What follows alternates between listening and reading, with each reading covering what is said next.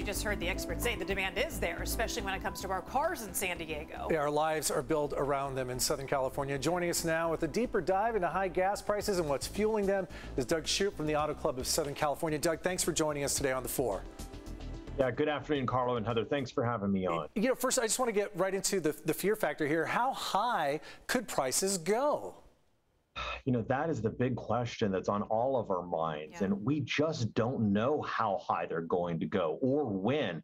The reality is fluctuations in gas prices truly depend on the crude oil prices, and right now the crude oil prices have several factors leading to that upward pressure.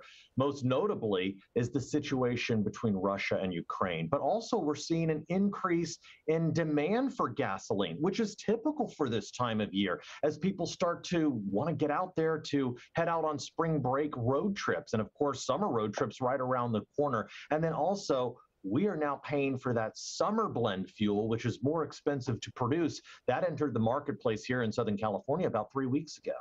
Let me ask you about that real quick.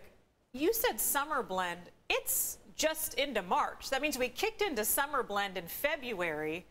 Summer doesn't really begin until June. So tell me the calendar on that, because that's tough to understand.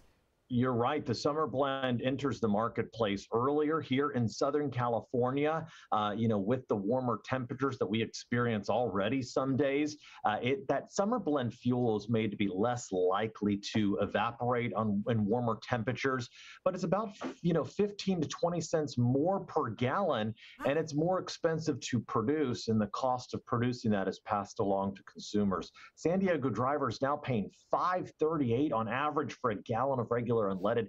That is up a nickel from just yesterday. It's up 53 cents from a week ago, up 70 cents from a month ago, and it's up $1.59 per gallon from a year ago. Now, to put that into perspective, that means someone with the typical mid-size sedan with a 14-gallon size fuel tank, they are paying more than $22 to fill up that same tank of gas today than 1 year ago.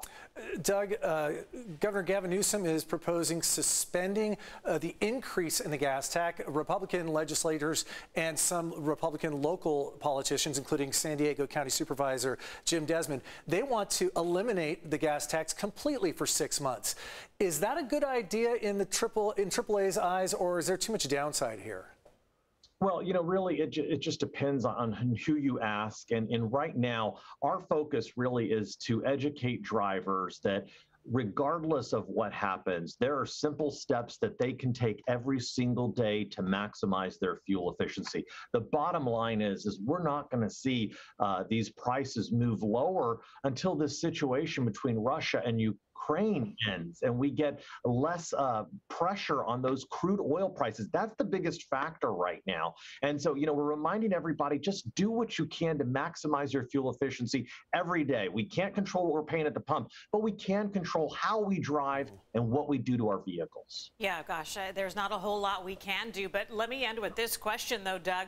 Is there something besides that people can do? Who should they be emailing? Who should they be putting pressure on in order to try to get some of these prices low, or just some solid answers? Because certainly the Ukraine situation is not the only factor involved in this.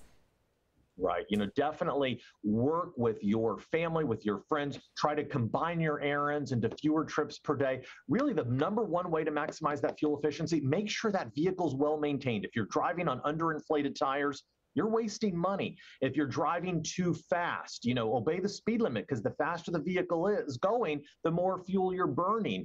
Try to park in the shade when you can to lessen the heat buildup in your car so your AC doesn't have to work as hard.